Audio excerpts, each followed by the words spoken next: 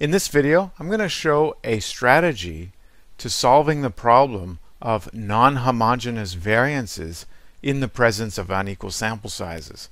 And the example I'm going to use is the Bartholow et al. Study, which I've noted in the textbook, has unequal variances when tested statistically with Levene's test. You'll recall that with 3 and 35 degrees of freedom, the Levene's f-value was 7.563 and it's statistically significant. And when you look at the groups, we have sample sizes of 8, 9, 11, 11. And the problem, as I point out in the textbook, is that the smallest sample size has the largest standard deviation or variance. And that is the worst possible scenario when you have non-homogeneous variances and unequal sample sizes.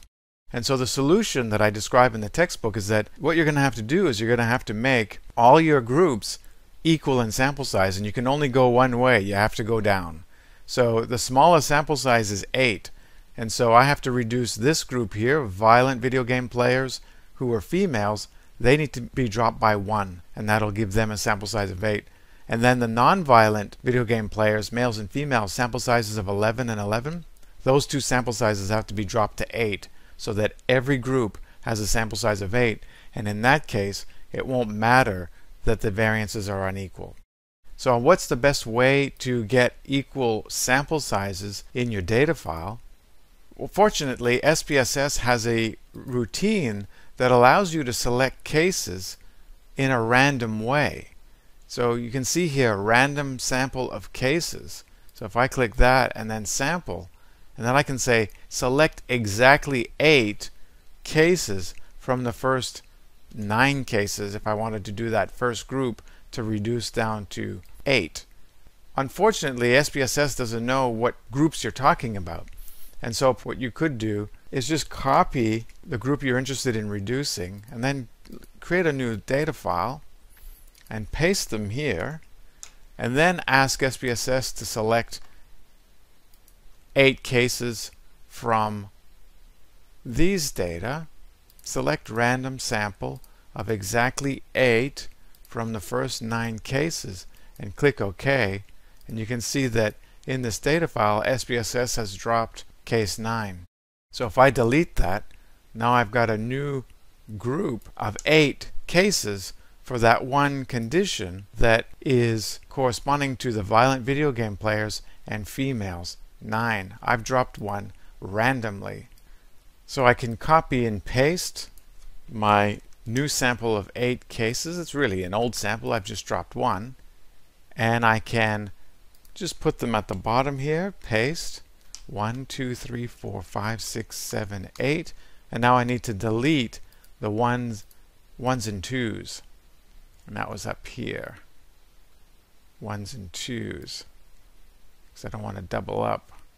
Whoop. It actually starts over here. 1s and 2s.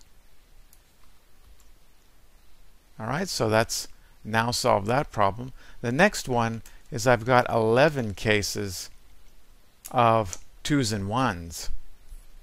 And so I can copy that, get rid of these,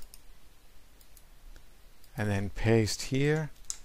And then I want to select data select cases, random case of 8 of the first 11 now. Continue, OK. And let's see, it's done that. Yep, 11, it's dropped 3. So I'm going to delete these, clear, and clear. This is not the only way to do it, to be honest. It's a little bit of a, certainly a way that you can make a mistake if you're not careful.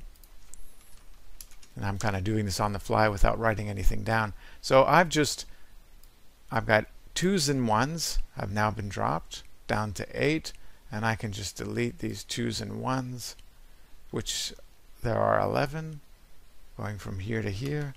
Delete those, and now I've got my last one, 2s and 2s. This is the last group of 11, and I'm going to copy those, and I'm going to put those in here. And I want to select 8 of these. Yep, same thing. I could delete them immediately. There's an option there. Data, select cases. Delete unselected cases if you want. You could do that, but I'm not going to do it. I'm going to just do it manually. Clear, clear, and clear. And so now I've got 8 again of 2's and 2's, and put that in my file here. And I'm going to delete the 2's and 2's that was the original 11. So now I should have 8 of each of the 4 groups. So let's actually look at that.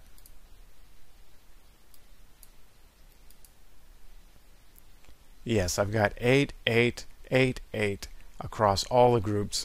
So I've solved my problem of unequal sample sizes in the presence of heterogeneous variances. Levene's is still statistically significant. It's still telling me that the variances are not equal, but because I have equal sample sizes, I'm not very concerned.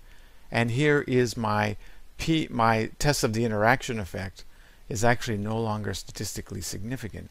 P equal 0.079. Now what did I report in the textbook? I actually reported that the interaction was no longer significant with P equal 0.070 based on an F value of 3.55. Now my result is a little bit different because SPSS has randomly selected the 8 cases from the 4 groups. When I did this the first time to write the textbook, SPSS chose a different random selection as you'd expect it to do. So don't expect your results to correspond to mine if you decide to do this exercise on your own. You're going to get a slightly different result. And so in this case, it's very similar. I still can't reject a null hypothesis. So that is how you can solve the problem of unequal variances in the presence of unequal sample sizes. You have to reduce the sample sizes to the smallest one, and you pay the price with power. And that's unfortunate, but we can't trust the p-value otherwise.